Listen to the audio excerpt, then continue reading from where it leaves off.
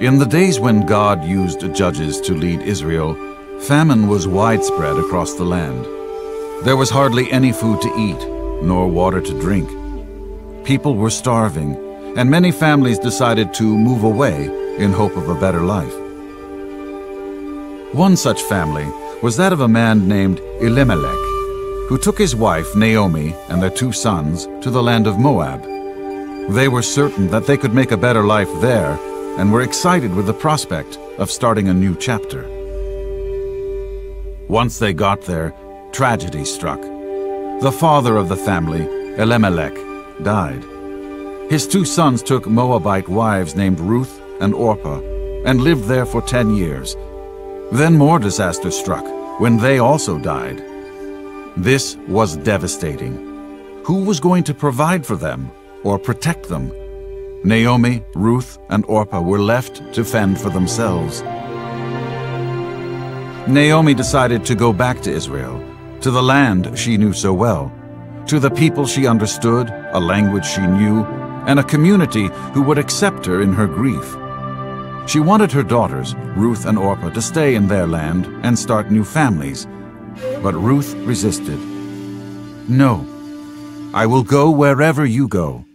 I want to be part of your people. I want to worship your God as well." So Ruth and Naomi began their journey to the land of Israel. After a long journey, they arrived in Bethlehem, Naomi's hometown. The entire town came out to welcome her back.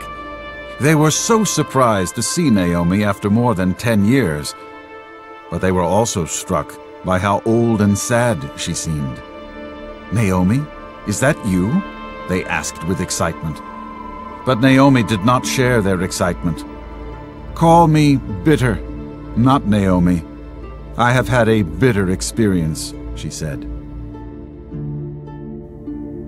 Naomi and Ruth had arrived at harvest time, and the people were busy gathering grain.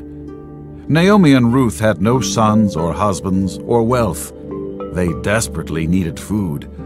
Naomi was too old to gather grain, so Ruth happily went out to see what she could find.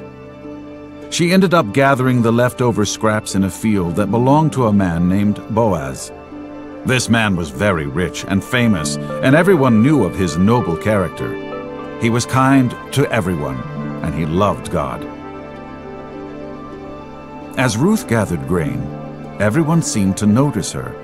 After all, she was from a different culture. She had different clothes and a different language.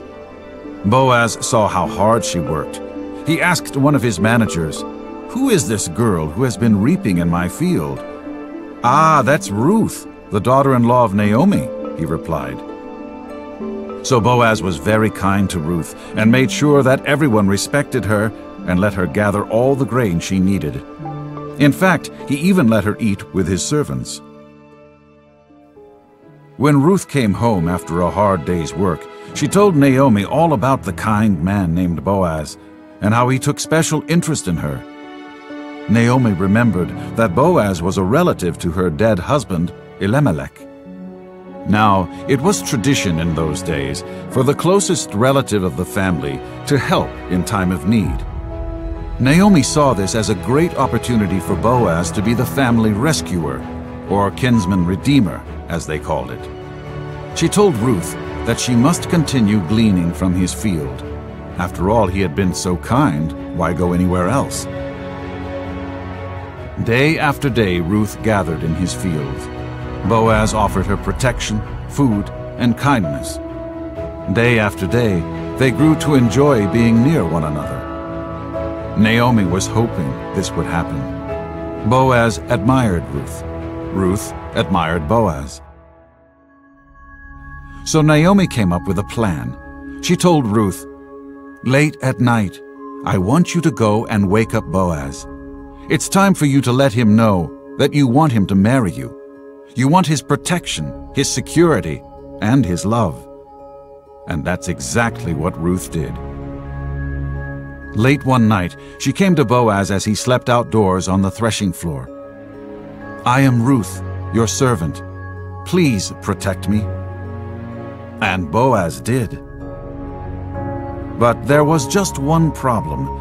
There was another relative of Elimelek that was closer in relation than Boaz. It was technically his responsibility to care for Naomi and Ruth and provide for her a son. So Boaz, being the gentleman that he was, had a town meeting and invited the man. He presented the opportunity to him, and to Boaz's delight, the man refused. Finally, Ruth and Boaz could get married.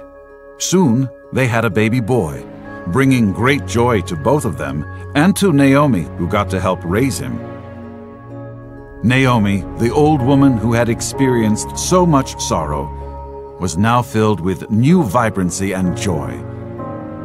This son would not only become the grandfather of Israel's great King David, but Jesus would be one of his descendants.